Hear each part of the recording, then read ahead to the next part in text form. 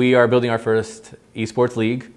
It's going to be fully competitive and we're looking to win. I treat it exactly like any other athletics program. We're going to do full tryouts, try to find the most skilled students that we have in the school. Doral Academy is introducing a brand new competitive gaming team led by robotics instructor Mr. Santa Cruz.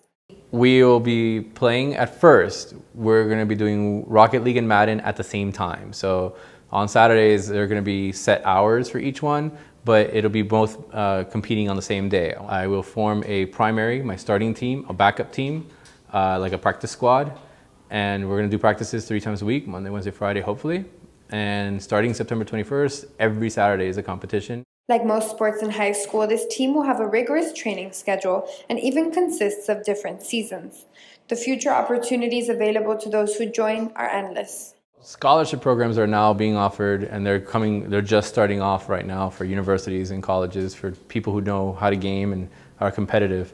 I'm looking to maybe expand this and maybe go into other leagues that maybe even have, scholarship prizes or cash prizes, some kind of award. Maybe get it out there and really make a name for you and for us, honestly. For anyone interested, tryouts for the esports team will be on Wednesday, August 28th at 2:45 for high school and 3:45 for middle school in the B Building Esports room.